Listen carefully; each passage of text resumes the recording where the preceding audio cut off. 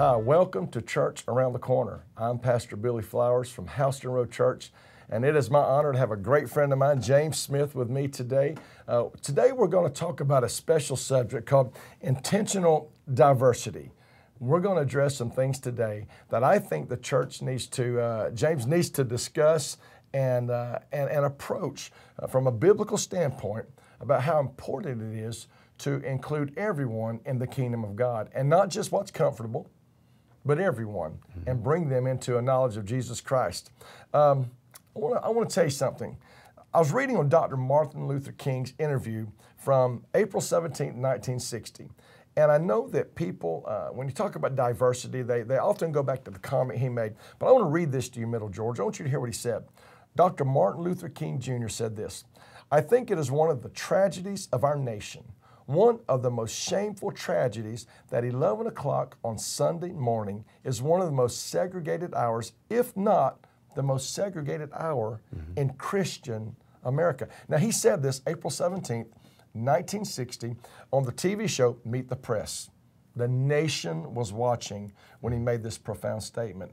And it's crazy because you and I were talking about what were we going to share on this first Church Around the Corner that we were going to do as a church, as a ministry. And we were, Middle Georgia, we were struggling with what are we going to do? What are we going to share that is going to make an impact in our community? And as the Lord began to lay this in my spirit about a month ago, I began to pray and seek God's face. And when I began to study this interview, I realized last Tuesday was 58 years ago when he made this statement. Isn't that amazing how God's timing is always on point, and how He tries to bring us to a place of accountability and a place of responsibility in the kingdom by using past events. Now, here's the thing. 58 years ago, last Tuesday, he said these words, these resounding words that penetrated the hearts of every American, and since then, not much has changed. That is the shame. That's what we're going to talk about today, is why haven't we changed as much as we should have? I'll tell you why, James. Because diversity has taken on a whole new meaning. What we thought was a black and white issue, and by the way, he's not on here because he's a black gentleman and I'm a white guy. No, that's not why he's here. He is a fellow minister, a fellow laborer in our church. He helps me. He ministers with me. We're friends. But I wanted his perspective because he can share some things that I don't know about when it deals with diversity. But here's the thing. This thing's gotten worse since 1960. Diversity has changed from skin color and race and ethnicity. It's changed to gender. It has changed to lifestyles, sexual preferences. It has changed to the atheist and the agnostic. Everything has changed about diversity. And our churches, I believe this, we talked about this yesterday. I believe our churches should represent the community we live in. If they're not representing the community we live in, just what is the statement of our church? Now, James, I know it's not the first question we're going to talk about, but I want to throw this at you real quick. What do you think a church should do when it's trying to represent the kingdom of God, when it's in a community that maybe is entirely white or Caucasian? What should that church do to try to infiltrate and make their church diverse? How should they handle that? I think they should reach out into different places, the highways and hedges. It's just not around the territory where the church is in. It should be an outreach.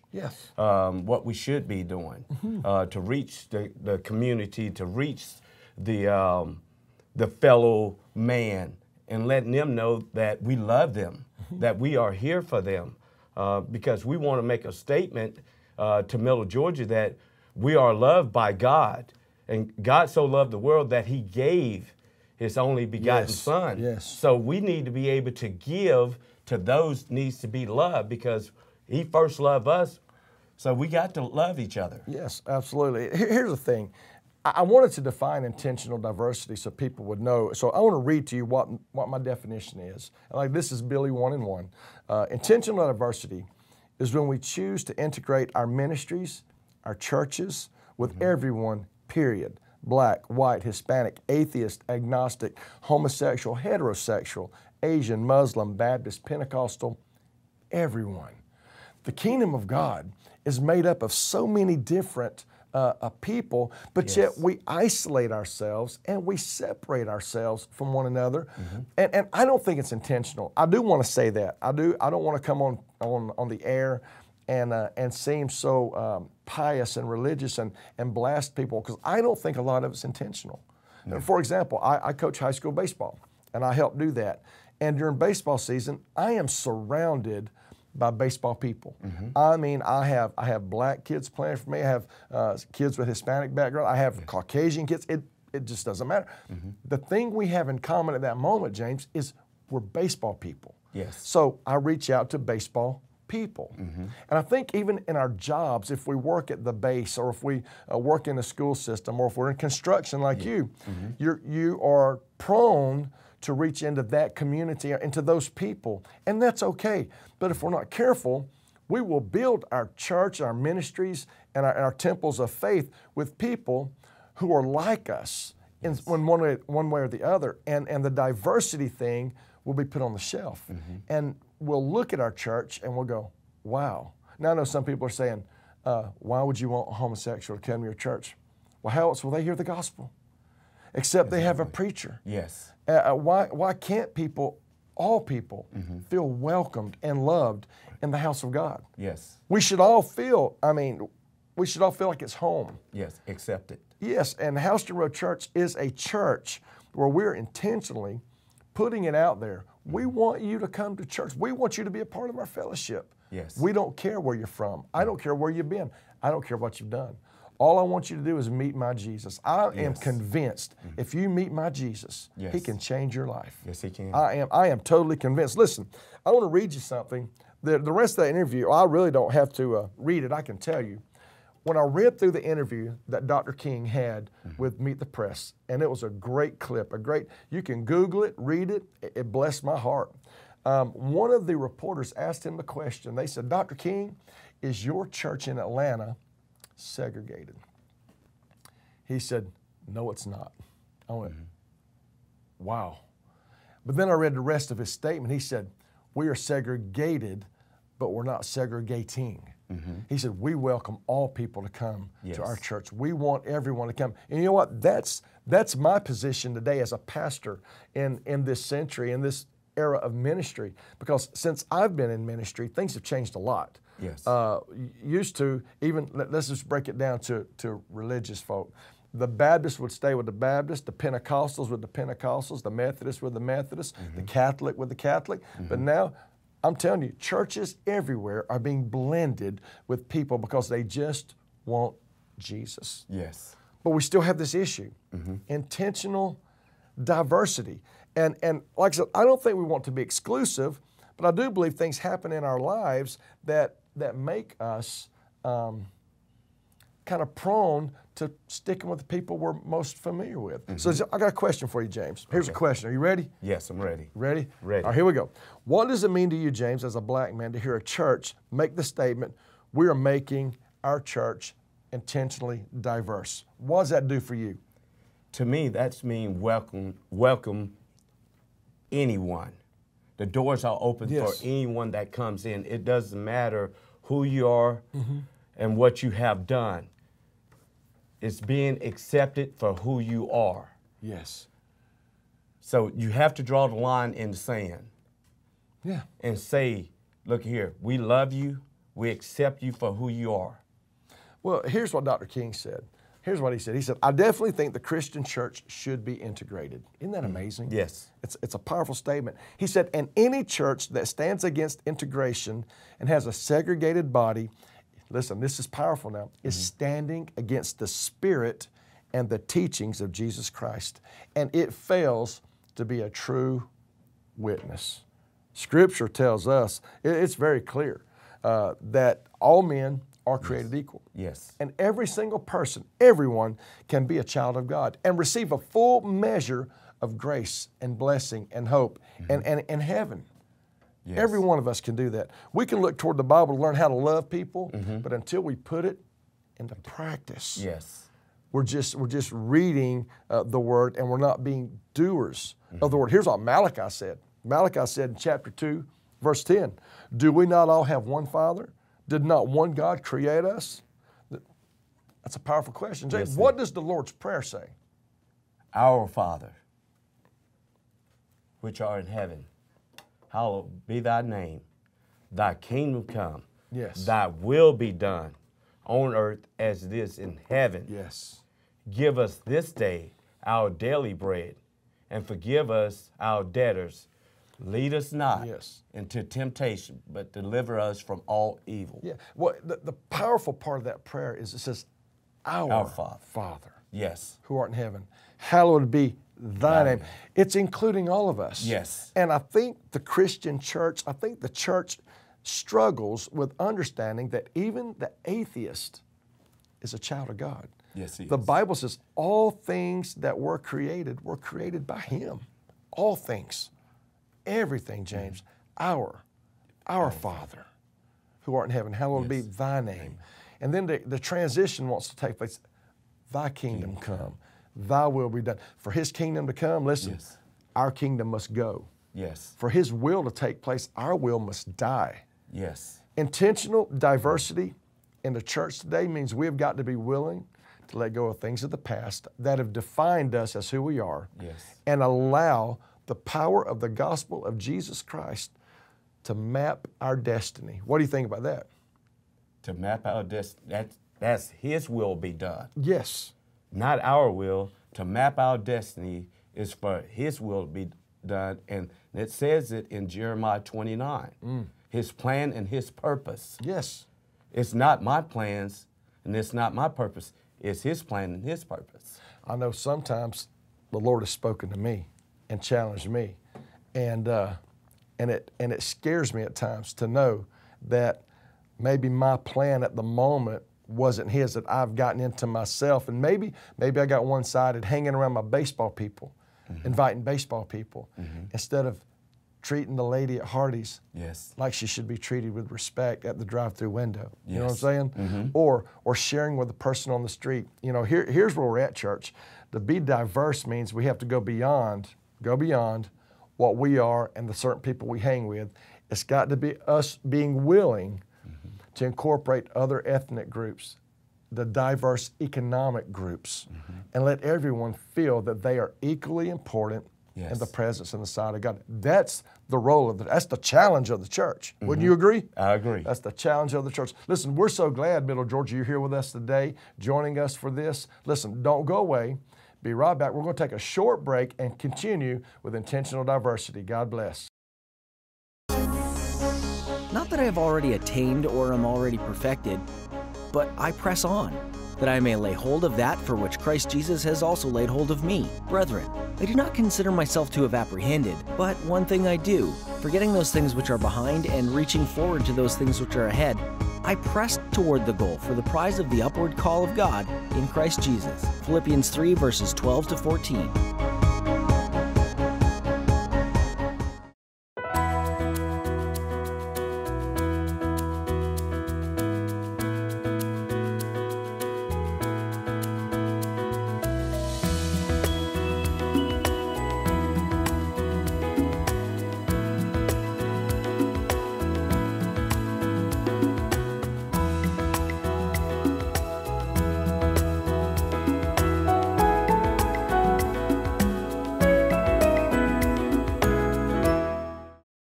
Welcome back to Church Around the Corner. I'm Pastor Billy Flowers, and this is my great friend James Smith, and we're going to continue with our topic, intentional diversity.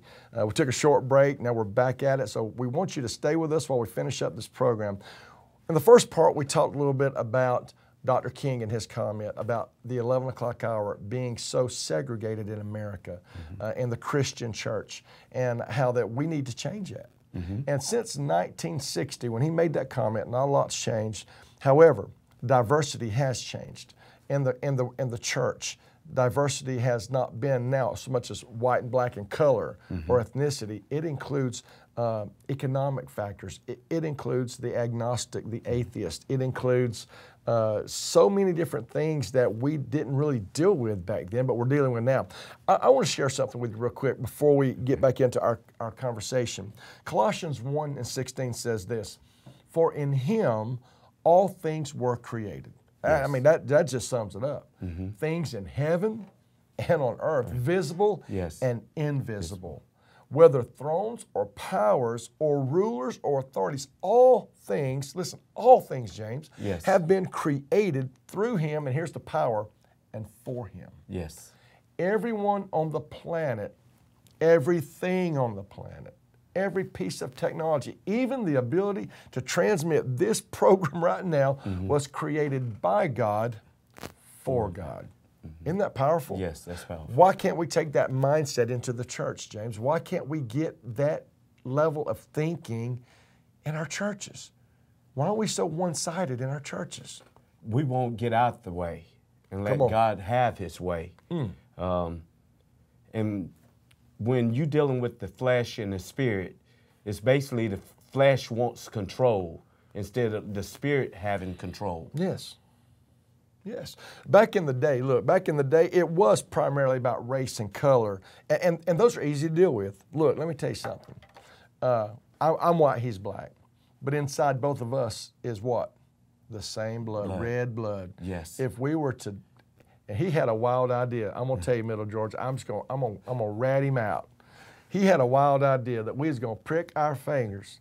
And I'm not about that. I don't want to bleed. I don't want a needle. I don't want none of that. But I would have done it to prove we bleed the same. You bleed the same. Listen, you bleed the same as an atheist. Yes. You bleed the same as a Muslim.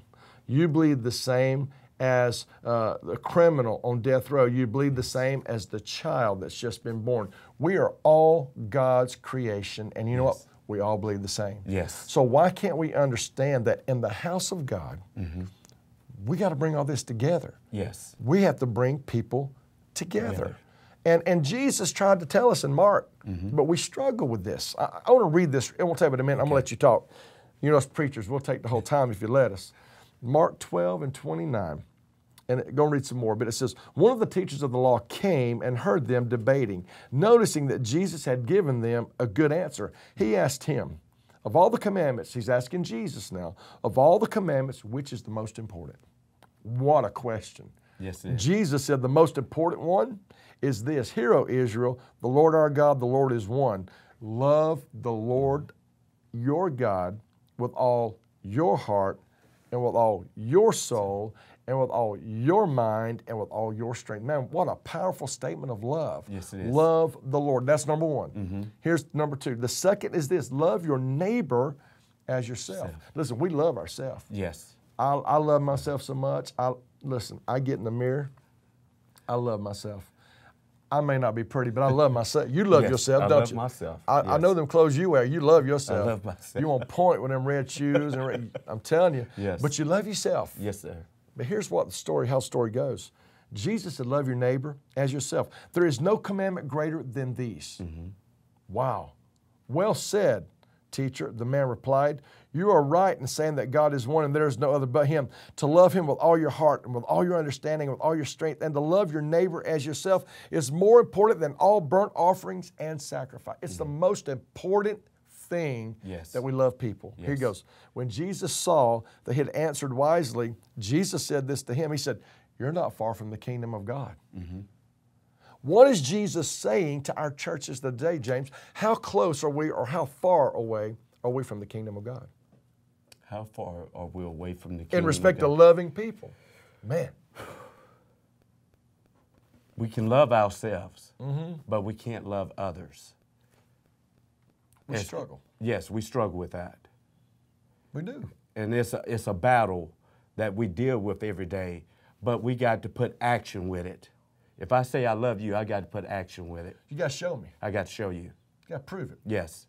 And Jesus done that by dying on the cross. That's how much he loves us. Yes. Yes. We we do a ministry downtown with homeless ministries, and we go down there, and our college and career, and our people really pour into that community. And you know what? They can recognize a phony from a mile away. Yes. They know if you're legitimately loving them or not. They know, they can read you.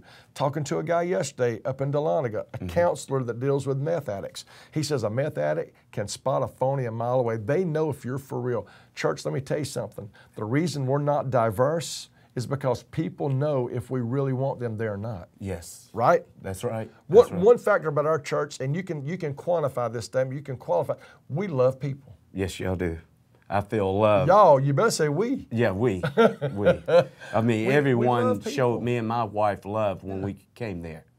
Listen, I got a question for you. Okay. We love your wife. We love your family. Chris, his son, actually was the reason they came to our church. Chris came and found the Lord and started telling his mom and dad about us. And they were driving 2 hours to go to church up in Covington, Georgia. Yes. And they came one time and felt love. But here's the thing. My friend is black. His wife is white. Mm-hmm. And she's a beautiful woman. We love Miss Pamela to death. But tell me some of the stuff you dealt with as a couple going to some churches.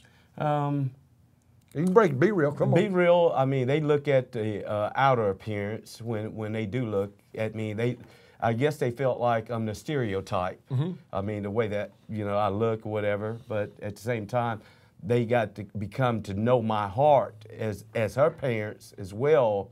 It wasn't being accepted by them as well until they got to know me. So going to church with her, the church that she grew up in, it was all Caucasians in there. Mm. And, and I sat on the back row at that time because you never know what could actually happen. You don't know what could take place. Exactly, but God has made a way for me and her where he uses me and her to tear down walls of the color or racism that is going on. And that's why, first time I met him, I told you, I said, James, you're here. This is home. I didn't even know him. He come to our church. I hugged his neck. When I hugged his neck, I loved him. I said, man, you're home. Yes. This is where you belong. Yes. I had such a connection in my spirit with him. And here's the crazy thing about that. We knew at that moment that you were supposed to be there, and we didn't know why. We didn't know why. My wife and I had no idea.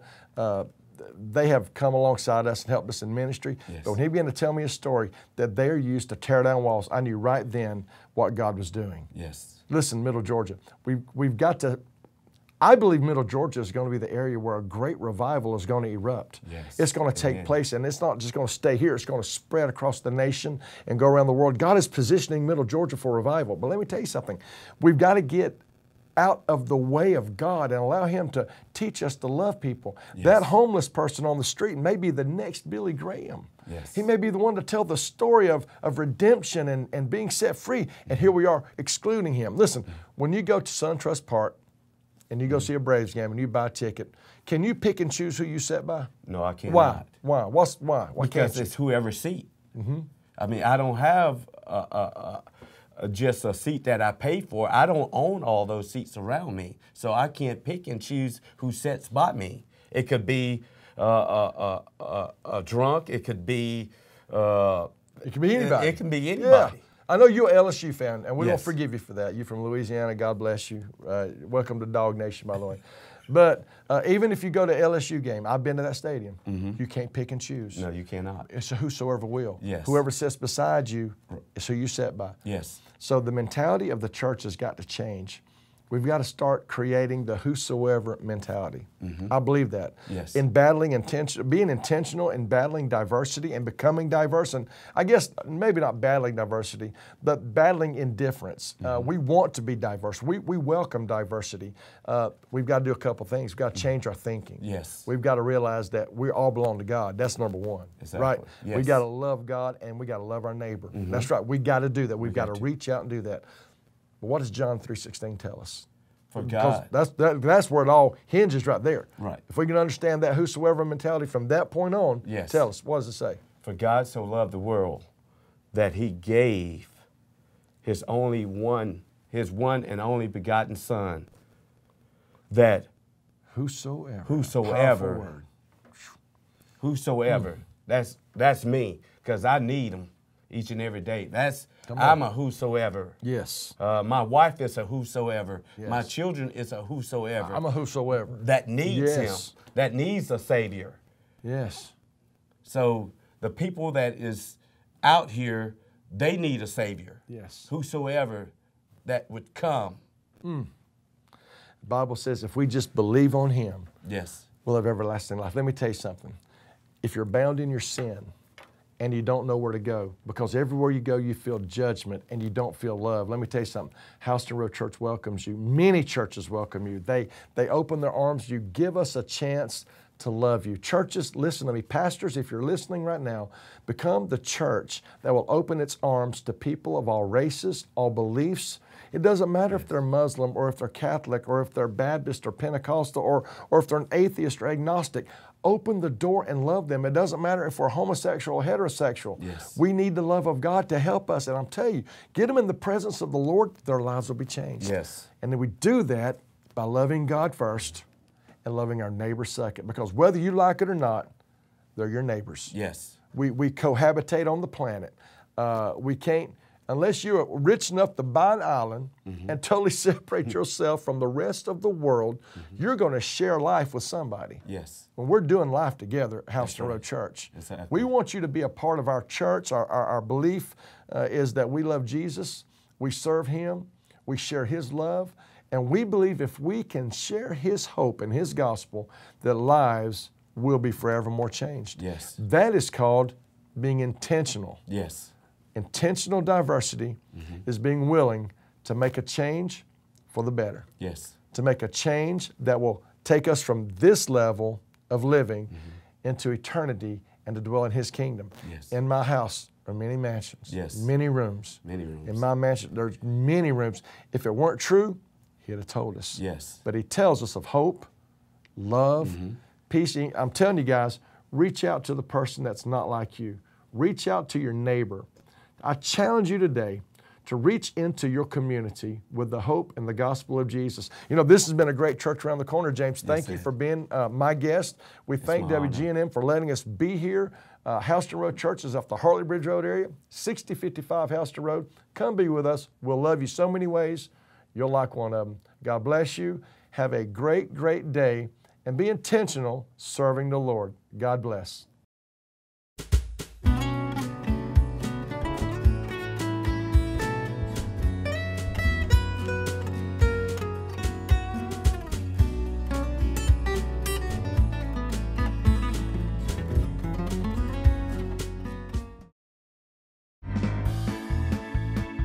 Hey, if you're a minister of the gospel of Jesus Christ and you are interested in TV ministry, we want to partner with you through Church Around the Corner. It's a great way to start a TV ministry or see if you're interested. I need you to call me at 478-474-8400 or email me gm@wgnm.com. Together, we can do great things for the gospel of Jesus Christ. I look forward to hearing from you.